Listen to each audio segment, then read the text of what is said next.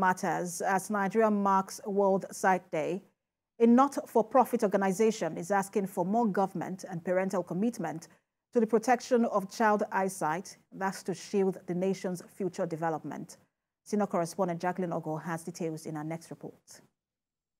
The World Health Organization says about 1.5 million children are blind and 19 million are visually impaired worldwide. According to the United Nations agency, 12 million of that figure need medicated eyeglasses.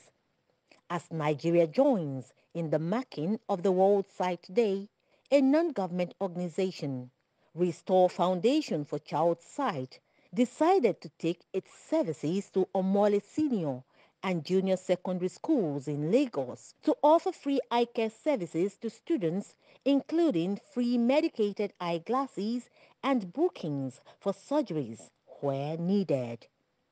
The executive director of the foundation says it has become crucial for the government and families to get more committed to child eye care to save the nation's future. We're talking about children, it's a specialized area.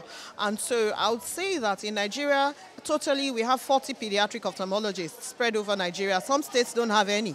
And not all facilities are equipped to deal with specialized children's problems. So it's having a huge impact. For instance, I'll tell you that at least 5.5 million Nigerian children are visually impaired as a result of refractive errors. The students had stories to tell about previous attempts made to attain better vision. When I've not started using eyeglass, I was not able to see, but now I'm using eyeglass now.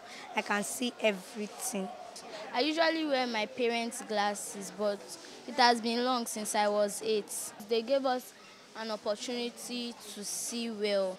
The World Sight Day is observed on the 12th of October every year, with the World Health Organization hoping to draw increasing attention to the care of the eyes and to urge governments to offer services at subsidized rates. Jacqueline Ogo, TVC News, Lagos.